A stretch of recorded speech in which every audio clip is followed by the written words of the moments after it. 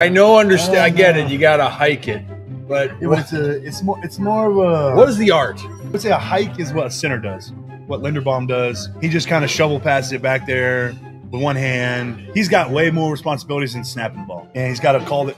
Tell the offensive line what to block, call the protection, all that stuff. So he's got a million things going on. Snapping is like the last thing that he's worried about. Got to deliver a decent snap, but there's a lot of leeway at center. So that's a hike, or whatever you want to call it. But what we do at long snapper, it's much more specialized in the sense that I use two hands. I'm expected to essentially deliver a perfect snap 100% of the time, while simultaneously blocking massive individuals guys coming right at you. Yeah, like Myles Garrett or Aaron Darnold or Jadeveon Clowney or Christian Wilkins with the Dolphins.